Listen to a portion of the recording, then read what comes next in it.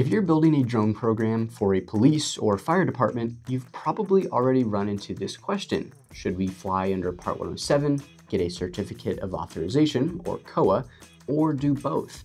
Well, there's a lot of confusion online about what's legal and what the FAA actually expects from public safety agencies. So let me give you the real story of what departments are doing today.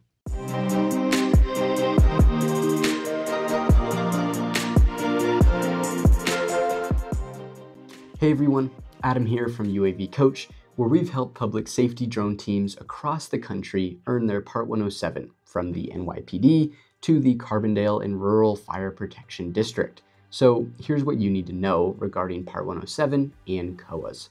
According to the FAA, federal, state, and local government offices can fly UAVs or drones to support specific missions, such as search and rescue, under either the FAA's Part 107 rule or by obtaining a COA. Part 107 is where almost everyone starts. It's faster, easier, and more scalable than a COA.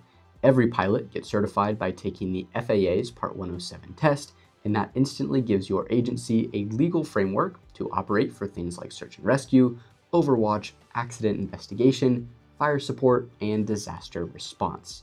On the other hand, a COA can provide a great deal of flexibility for your drone operations, but it's also a longer and more difficult process to obtain one than it is to obtain a remote pilot certificate through the Part 107 rules. To be more specific, when it comes to the flexibility a COA can provide, the Part 107 rules prohibit flying beyond visual line of sight, flying over people, and flying above 400 feet.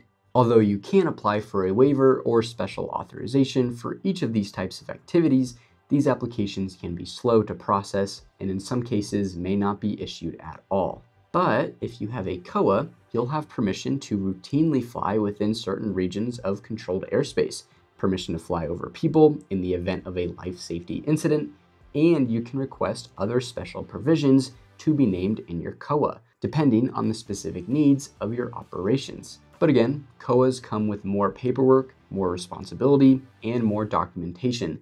The FAA wants to see your SOPs, your pilot training plan, air risk mitigations, chain of command, equipment specs, all of it. That's why getting a COA can take months.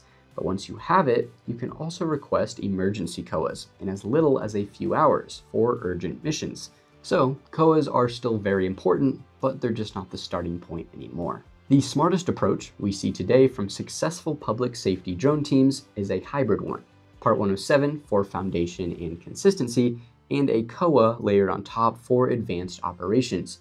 You train all of your pilots under Part 107, meaning they each take the Part 107 exam, so you're legally covered, insured, and standardized.